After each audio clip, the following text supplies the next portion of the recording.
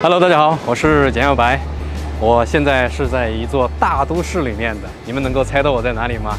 看我身后啊，这个是成都太古里的地标。今天天气非常的好，我来到成都的目的啊，就是要带你们去一个非常神秘、非常舒服的这样的一个自然景区。这一次呢，我要去那个地方体验徒步和露营啊，我会带上很多装备，然后带你们去体验一次啊，这也是我第一次体验轻奢露营。还记得3年前疫情前夕，一位光头的大哥带我穿越贵州山洞的故事吗？因为他教会了我很多户外知识。虽说疫情开始后啊，我们到现在也没见过面，但是中途他经常会提供给我一些户外赞助。断断续续的停更了几个月后啊，我决定再度出发。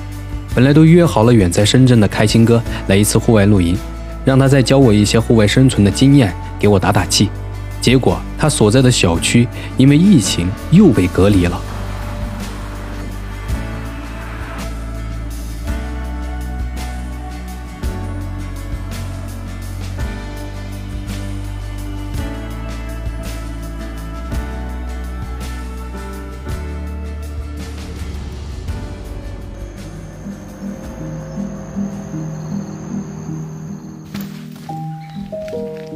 在前往露营地的中途，我要穿过一座大山，在这里有一片被网友称作的暮光森林，因为笔直高耸的树干，阳光倾斜在林间，就连地上的草丛都变得如此灵动。树荫里的鸟儿唱着歌，清脆的歌声听得让人沉醉。这或许就是我喜欢大山森林的缘故吧。当你感到疲倦的时候，不妨藏身于如同童话般的森林之中，目光伴随着清新的微风，会化解你所有的烦恼。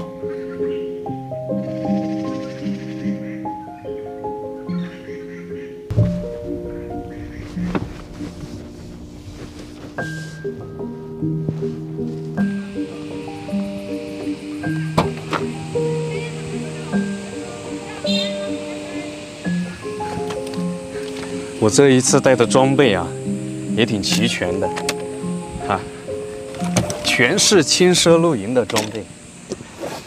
给你们看一下我这个帐篷，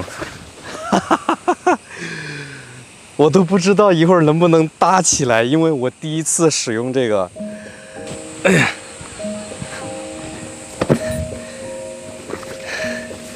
我感觉好沉呐，这个。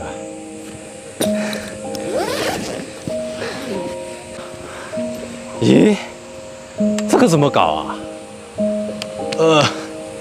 原计划是约了开心哥一起露营，因为整套装备都在他那儿，要多奢华就有多奢华。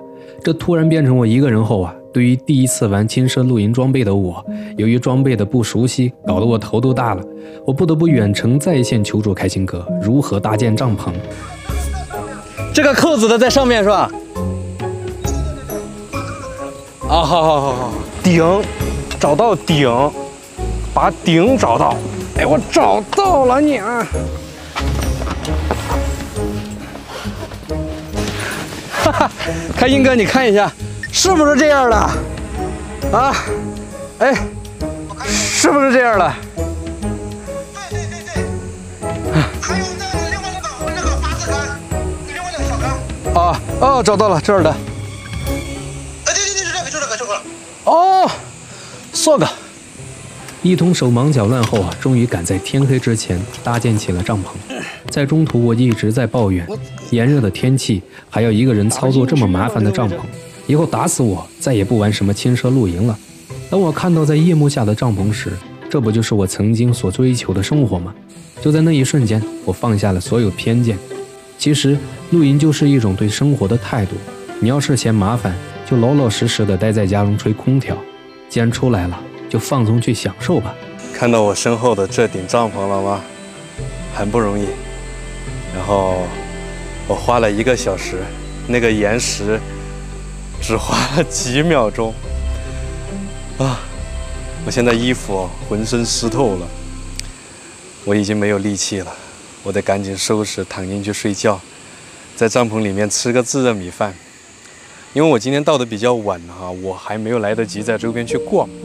然后明天早上一早起来，咱们去逛一逛。因为这个地方有河水，我在网上看那个视频的时候，真的把我给惊艳到了，所以我才决定要到这儿来做一次轻奢露营，人生第一次体验，还挺不错的啊，当做是锻炼了。哎呀，哇，有蚊虫，赶紧！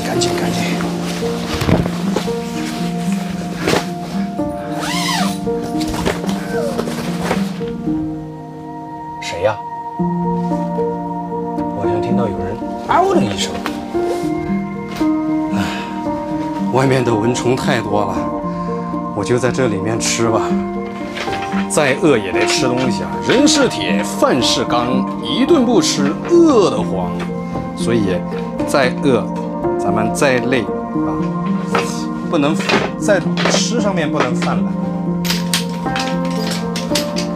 把桌子这样放，这空间不就出来了吗？是吧？然后这样做的。哎呀，我要在这儿住2天。好香啊！太香了，香，太香！因为我实在是太饿，9点25分，现在才吃晚饭。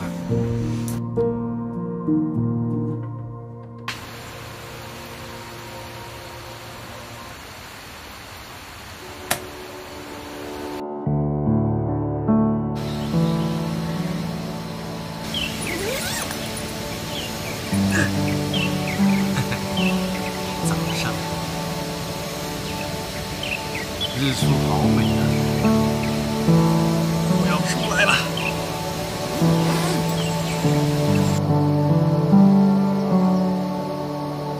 清晨是一天之中最美好的时刻，柔和的阳光让流动的云层变得格外耀眼。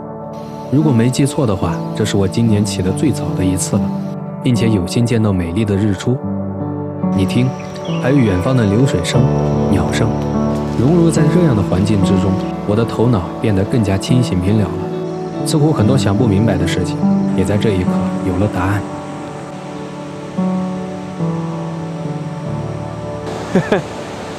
哇，身处在这样的环境里面啊，太舒服了。据说昨天咱们一天赶时间呢，最后到晚上才把帐篷支棱起来，然后匆匆忙忙的吃了一个自热米饭。第一次的轻奢露营体验，虽然感觉不是特别美好啊，但是啊，我有了第一次，我之后就会很有经验啊，可能最多也就10分钟左右，我就能够把整个帐篷，包括我的营地给搭建起来。这一次呢，相当于是到这边来踩个点，环境是特别的棒，特别的好。我身后的这条河啊，这个季节涨水了。如果说没有涨水的时候啊，可以下到河滩边上去，特别的舒服惬意。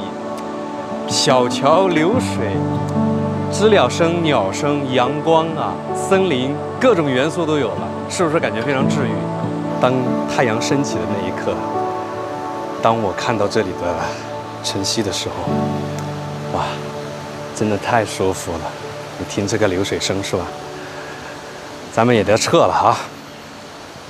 这个视频呢，就到这儿了，咱们会继续保持更新。喜欢我视频朋友记得点个赞，关注一下，拜拜。